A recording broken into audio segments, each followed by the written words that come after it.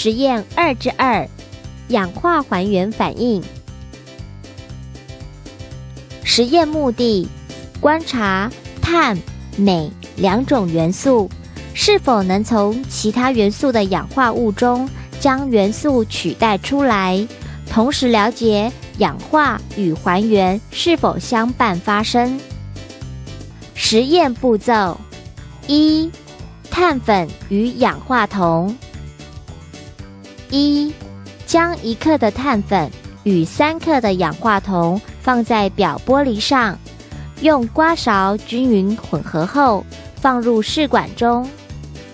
2、用试管夹夹住试管，在酒精灯上加热一段时间。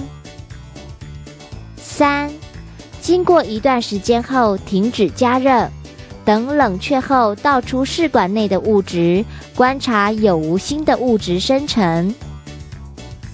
2、镁带与2氧化碳。1、以燃烧池勾住镁带，点燃后迅速放入装有2氧化碳的管口瓶中，观察反应的情形。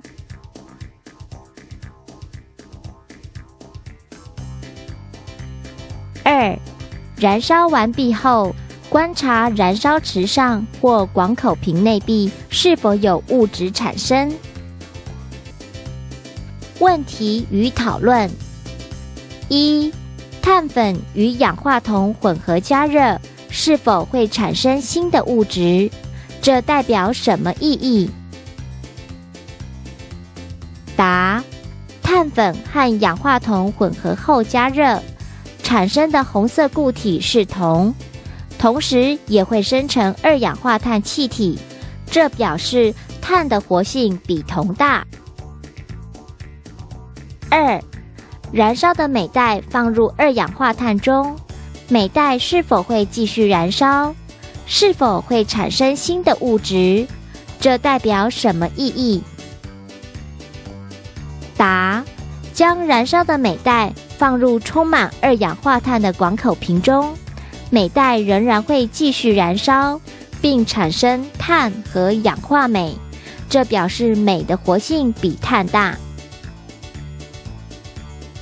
3、综合实验结果，比较碳、铜、镁3种元素对氧活性的大小。答：由实验中可知，碳的活性比铜大，镁的活性又比碳大，因此这3种元素的活性大小顺序为：镁大于碳大于铜，